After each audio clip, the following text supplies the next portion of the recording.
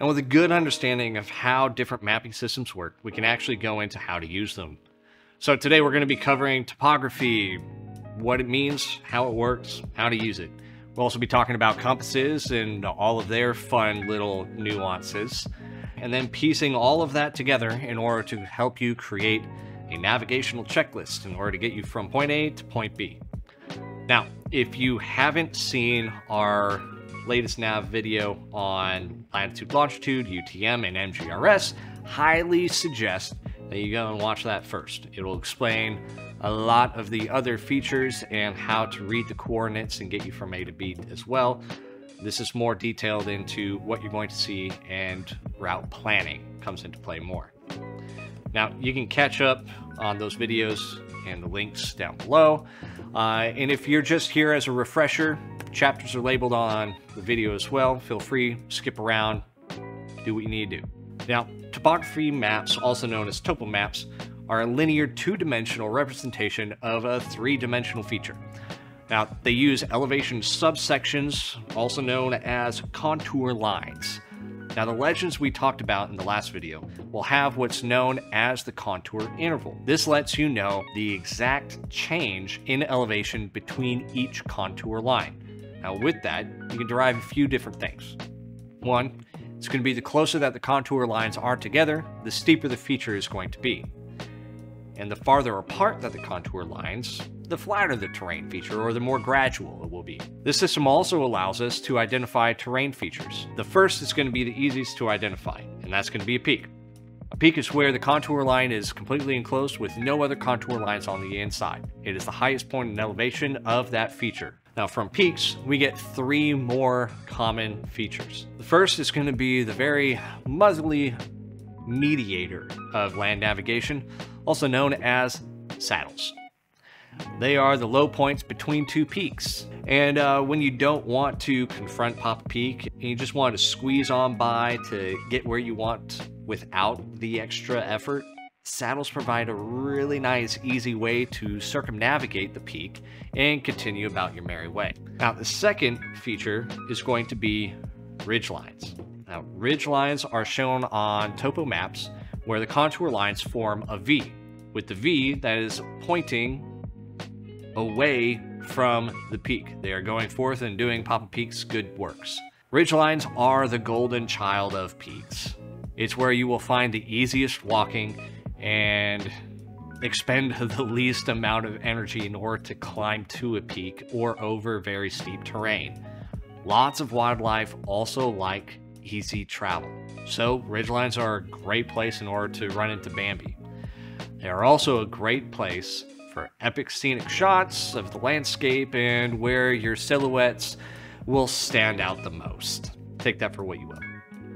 Now, the third feature from the peak is its rebellious, troublemaking, red-headed stepchild, drainages, also known as draws. Now, these are shown as V's on the map as well, but these V's are pointing towards the peaks, just like a rebellious kid to his parent, giving him, all that sass. Now, drainages are great places to find water-saturated areas and very thick vegetation. It also happens to be some of the most challenging terrain in order to travel through, due to, well, a little thing called gravity. So imagine drainages as taking all of the trash and leftovers from the family of land navigation, and it never cleans the room, ever. It also tends to be a really good place to hide because, well, nobody wants to go in there and try to find a needle in the haystack. They also happen to wreak havoc on communications because, well, you got walls, and the cone of silence, line of sight, becomes an issue. Now, for the compass. Whatever, it points north, right? Well, no, actually, it points to magnetic north, which happens to be different all over the world. It's speculated that the Earth has a molten iron core. Nobody's been there, obviously, so hard to tell for certain. But with that theory in place, it stands to reason why the Earth has its own electromagnetic field. Spinning around that a bunch, and, well, black magic, also known as science, means that the Earth has its own protective electromagnetic field, which is both protecting the planet from things like solar flares and radiation in space, But it also pulls compasses from true north, and the fluctuation of that magnetic field shifts every single year. This is where the declination diagram for your maps really come into play.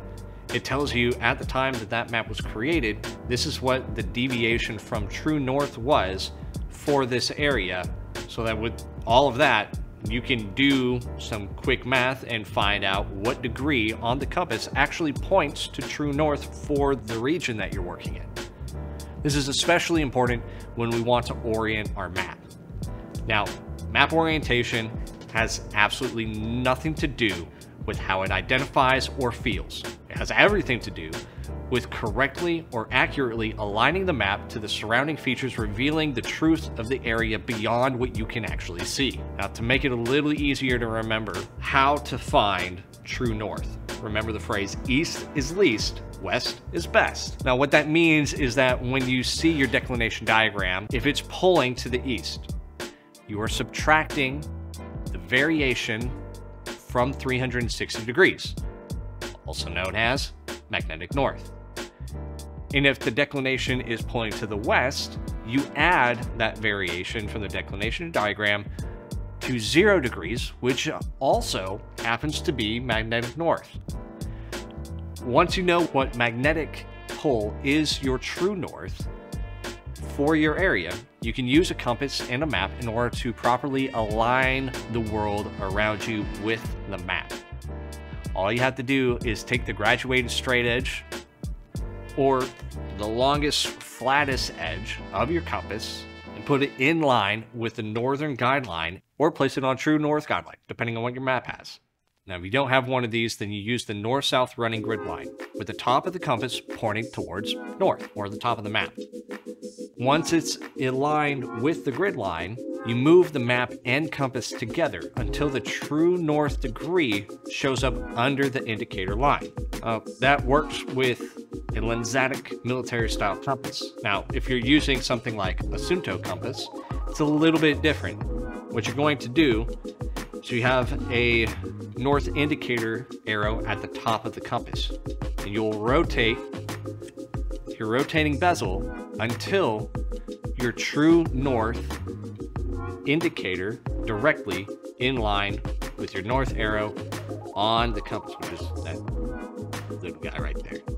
That guy. Once that's there, you would still do the same thing. Take the longest graduated straight edge of the compass, put it in line with the north-south running grid line with the top of the compass pointing towards north, and you will move the map and the compass together until your north-seeking arrow falls in line with the box. Now the map is oriented. Now be aware that this works best in a relatively flat surface, and that the compass operates using magnetics. If you have metal or electronics close by, especially ferrous metals or active electronics, it won't work. EMFs are crazy. Electromagnetic fields will wreak havoc on all of your land navigational tools. So, remove electronic devices, radios, pens, all that sort of stuff. Anything that has a magnetic feature to it should be nowhere near any of your map and compass work. Now, once your map is oriented and aligned with your surroundings, we can use it for navigation. Most purchase maps are large, and depending on whether you may want to have your map out constantly, I highly doubt it, because it gets in the way. So what we can do is, before we start navigating everywhere, we can take the map out once and create for ourselves a cheat sheet. First, we need to find where we are. Easier said than done. There's a lot of other cool ways of doing it. You can do triangulation or GPS, or you can just know intersections to roads and be like, yep, that's where we are. We're right there. Once we know where we are and we know where we're trying to get to, we want to write it down. Write the coordinates down. Doesn't take you any time. Just put it down. Pen and paper are awesome. When you write it down, make sure that you are writing the coordinates in the same system that your map is in. Nobody wants to have to do all the maps and all the math and convert latitude and longitude into MGRS. Just use what your map has. we're going to find the magnetic heading that we want to take from point A to point B. And then we're going to write that down. Now, we can do this a couple of different ways. With the Lensatic Compass, we're going to take that graduated straight edge again, and we're going to start with the 0 tick mark down at the bottom of the compass on point A. And the running portion of the straight edge is going to go through point B. That's going to be the graduated straight edge. Or, if it's not long enough, you can use the lanyard from the compass and align with the graduated straight edge and draw it out all the way through point B.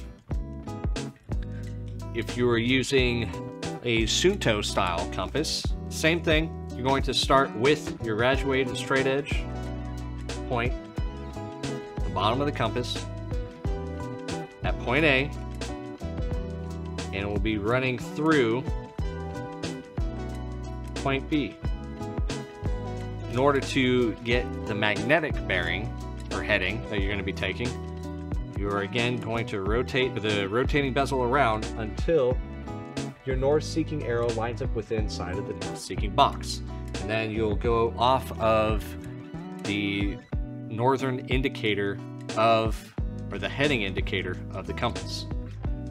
For the Lensatics, once you have the graduated straight edge running from A to B, all you have to do is look directly underneath your indicator line and it tells you what your magnetic heading is between A and B.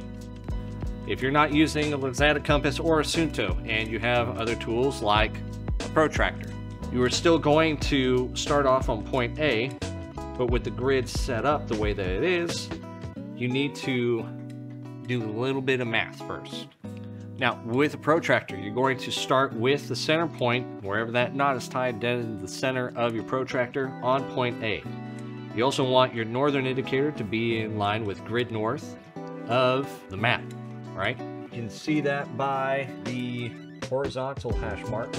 Whatever is going to be closest, you want them to be parallel and perpendicular with all your grid lines. Make sure that they match up. From there, you're going to take your cordage from the center of the Protractor and you're going to draw it straight out through point B.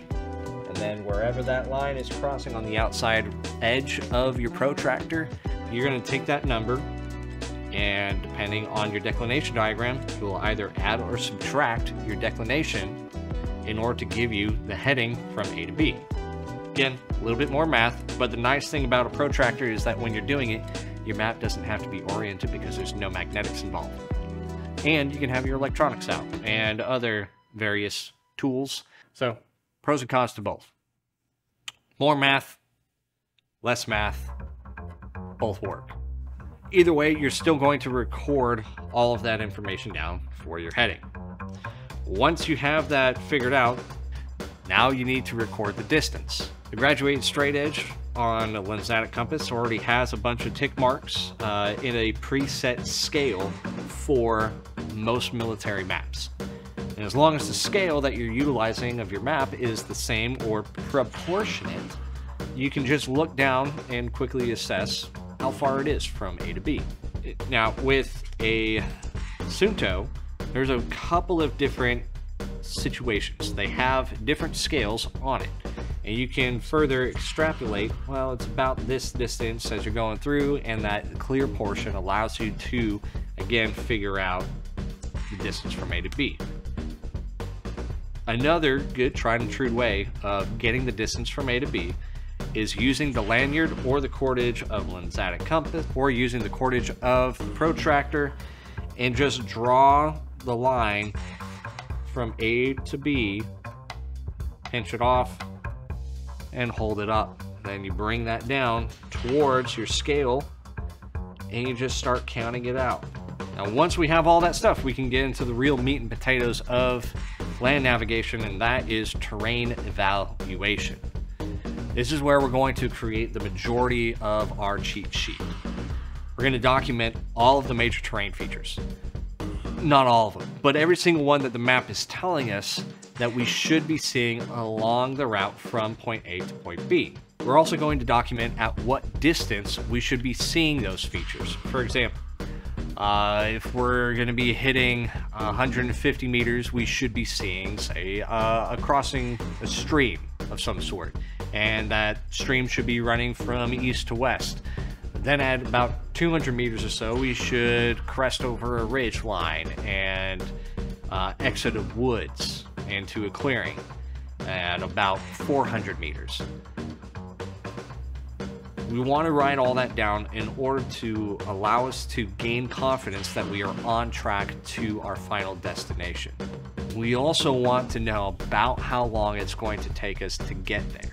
Now, a good rule of thumb when you're dealing with land navigation as to figuring out distances and time, how that weighs, is that the average person walks roughly 1 kilometer in about 45 minutes. Yes, I get it. Some of you are wicked fast. And also, some are, well, not. Don't forget to take into consideration the terrain features. The flat and level open terrain, you will move much faster, whereas thick vegetation and extreme changes in the topography will drastically slow you down and it will take you much longer. Again, that 45 minutes per kilometer is a rough estimation and it's a starting point for you to work off of until you know your way of navigation and travel a little bit better, and then you can make more accurate assessments. We also want to write out the final destination in great detail. Think that you're Tolkien. You're going to write it out as explicitly as you possibly can. We want to know the shape of the feature that we're trying to get to. We want to know the size. We want to know the surrounding vegetation. We want to know everything that we could see from that point. But we should also be hearing from that point. And lastly, we also want to be giving ourselves a backdrop. Now, backdrop is a distinctive feature that we can write down and be certain that if we hit this, we will not miss it. And if you do hit it, it lets us know that we need to stop, reassess, and adjust fire in order to get you back to your destination. All of these are just tools, and a tool is only as effective as the one actually utilizing them. So practice. You can use our free map worksheets in order to create checklists for yourselves using the points that are provided, or you can make up your own. If you want to get some real-world experience and guidance, go ahead and sign up for one of our Survival 102 classes, where it's a full weekend of land navigation tips and tricks in the field. You can find all of this at our website at agonicllc.com or in our store linked below, along with all the other fun, cool things that we're going to have there for sale as well to, do all the stuff.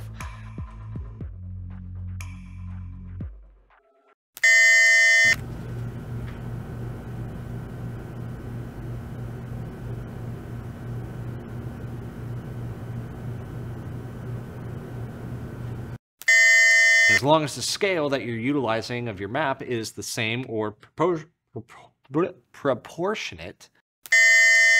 Well, actually, no, it points to magnetic north, not true north.